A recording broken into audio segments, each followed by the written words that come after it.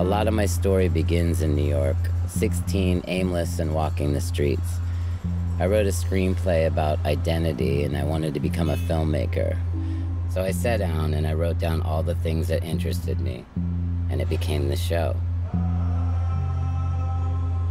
I'm not sure if I met Norman in LA or New York. We both seem to live in both cities at the same time. I've always loved our times together, nowadays even more. My show is like a biography in 7 minutes. I ask the questions that connect with my guests on a human level and create their portrait at the same time. I'm Patrick Hoelck, and this is an interview with Norman Reedus. So you come here? This is. I love this place. I come here for breakfast. What's going on out there? If you had to invite 3 people to dinner, who would they be? Oh, let's see.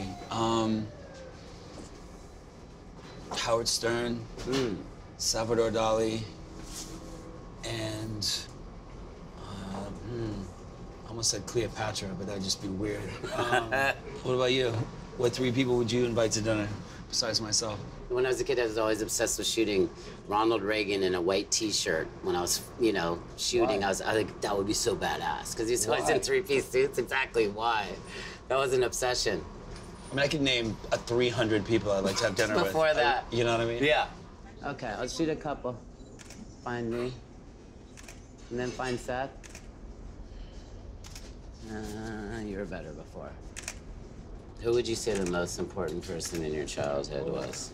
Probably my mom. I mean, she's done everything. She's been a Playboy bunny. She used to sell coffins for a living. That's amazing. So, yeah, she just got back from Kurdistan. She ran an orphanage in Kurdistan and ran a school there. So taught me Clash songs while we did the dishes when I was a kid. I mean, wow. She's a cool lady. Yeah. Go in that chair. Go downfield. I want it like right there. This diner is great.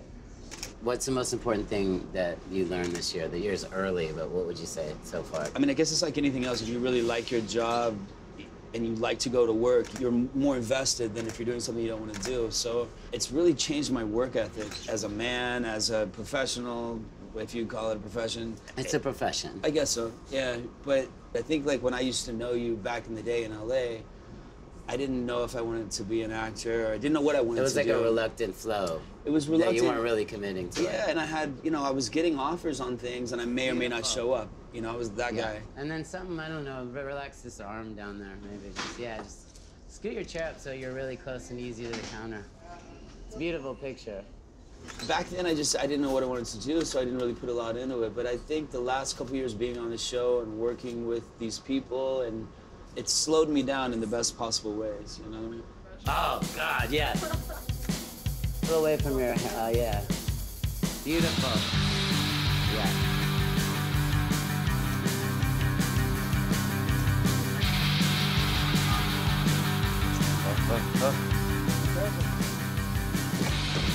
Wow, this is cool shot.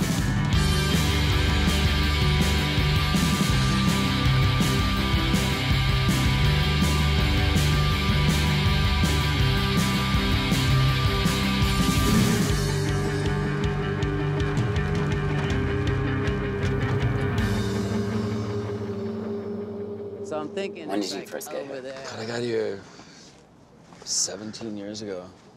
It was cool for a while. I mean, we were trying to kind of do like a factory thing, and you had a cool place. It was a space where I could go grab your camera, grab your lights. There'd be art studios and editing rooms. Couple of those. What happened to that? The collective hardware movement. Like everything in New York, it became a party place after a while. Beautiful. All right.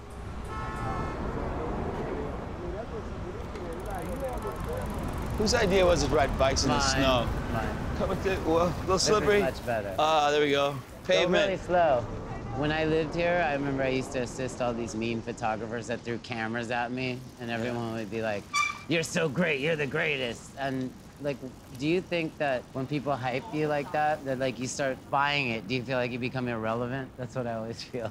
Like if I believe it. No, I don't think that. I mean, it's like that. We were talking about it last night a little bit, and you said, there's that famous quote. Do you think that a little bit of success has changed you? And it's no, the people around you change. Yeah. And I think that's very true in a lot of ways. I do too. I mean, what about you? You start, you know, I never you shoot a lot of front. celebrities. Do you see celebrities changing around you all the time in the day? I always find that, like, the bigger, the more relaxed and comfortable, and then, like, the new kid that's gonna be on WB is a mess with a crew of 70 people and 80 handlers. Yeah. And then the Clint Eastwood comes alone, takes his own shirt off, doesn't need to go to wardrobe to do wardrobe. Yeah. He'll just take his shirt off on set and be like, yo, do you have the other one? And that's a big difference. I mean, we all want to be Clint Eastwood in the end, you know what I'm saying? Yeah.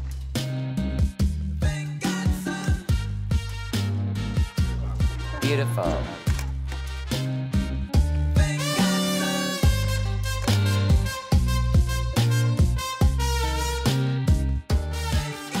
So let me ask you a question. Yes. What's the biggest misconception about you? That I am some huge, rich photographer that, like, you know, flies on A380s and travels the world when, you know, I'm grinding just like everybody else.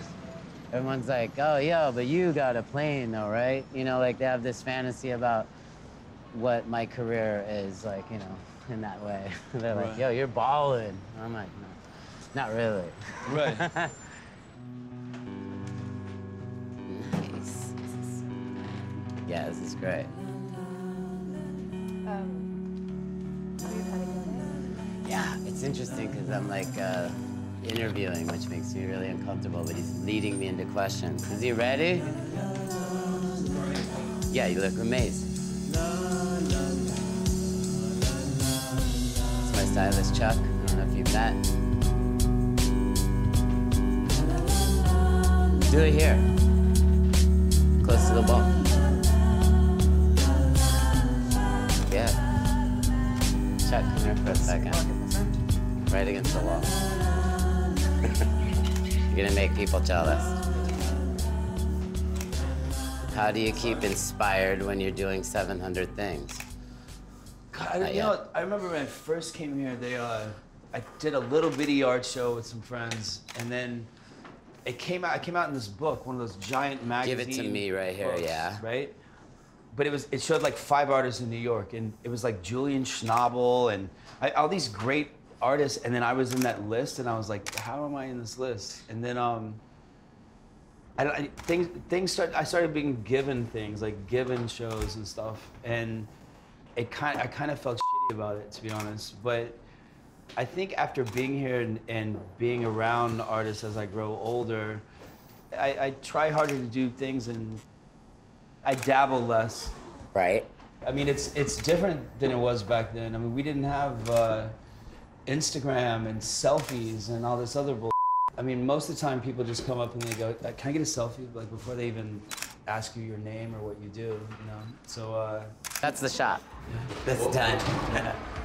Aim this at us for a key light. I'm gonna show them some pictures. This is my. Oh, that's cool. Like this. My head cut off. That one.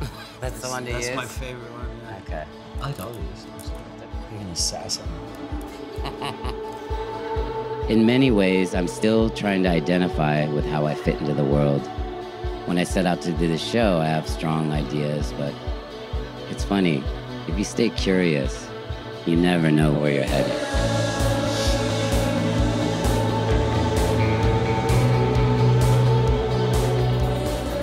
I know one thing for sure.